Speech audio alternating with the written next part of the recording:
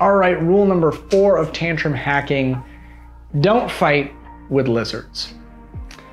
I want to turn this into t-shirts or hats or something. I mean, I feel like this is one of the foundational basics that I try and drill into parents that I coach, or that I, when I speak at places and I talk about this, that I try and just really hammer this home. Don't fight with lizards.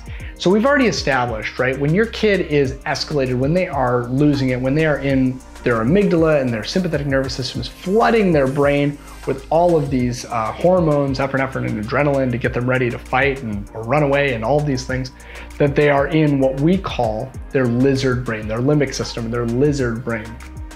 And one of the things that we talked about obviously in rule 1 is, you don't want to encourage them to be in that state. You don't want to give them more things to be afraid of and therefore kind of increase their lizard state, prolong that experience for them. But you also don't want to try and teach or discipline or correct or punish if that's something that you do. You don't want to do that stuff when they're in their lizard brain. And I want to offer you this too. This is kind of an extra nugget. I wasn't even going to say this, but this is a good point.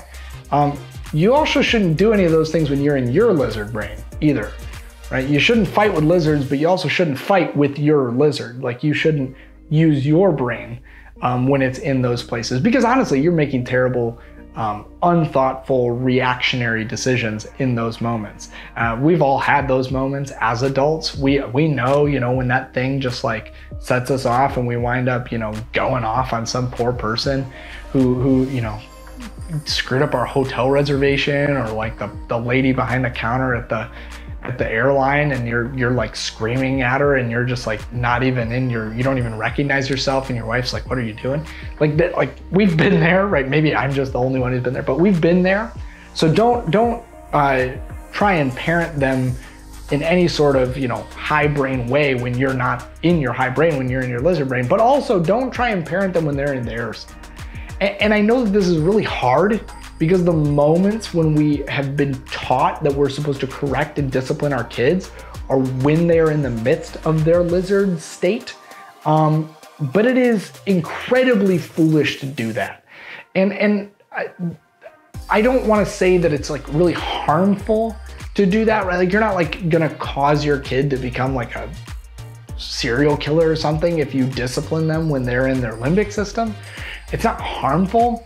What it is incredibly inefficient and ineffective. And the reason for this is, like we said, all of their rational, logical, relational parts of their brain are in their neural cortex. This is where, the memory is kind of all over the brain. You have memories that are stored kind of in your limbic system. PTSD is a great example of memories that are stored in your lower lizard brain. Memories are stored all over, but complex cause and effect type memories are best stored and best accessed in your neural cortex, not in your lizard brain. So let me give you an example of this, right? So like, if your kid does something that just seems totally ridiculous to you, which kids, by the way, they do this all the time, right? They're like little research scientists. They're just getting into messes and doing little experiments all the time, and sometimes they make a huge mess. And so one of the things that kids like to do, especially 3 or 4 years old, take their bowl of cereal and they'll just throw it. And if you're a fool like me and you don't have plastic bowls, we only have ceramic bowls, that usually means that the bowl hits the ground, it shatters, and milk and cereal is sprayed, 9-foot radius in all directions.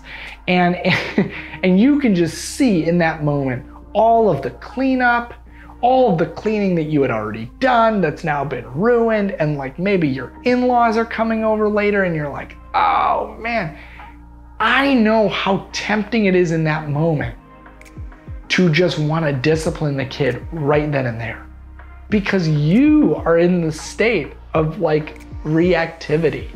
Right? You're not quite in fight or flight, but you're in the reactive state. You're not thinking necessarily before you want to react. But here's why this is really foolish. As soon as you react with the like, what are you doing? or whatever that is, and then they're sent into a tantrum, you gotta pull back. The reason for this is anything you say at that point is just not gonna land, right? Like you can say, we don't do this and we don't do that, and look at this big mess you caused, and now I'm gonna, take away your toy because I'm really upset and you made me clean up this big mess, or you're gonna have to help me, you're gonna have to clean up all this by yourself.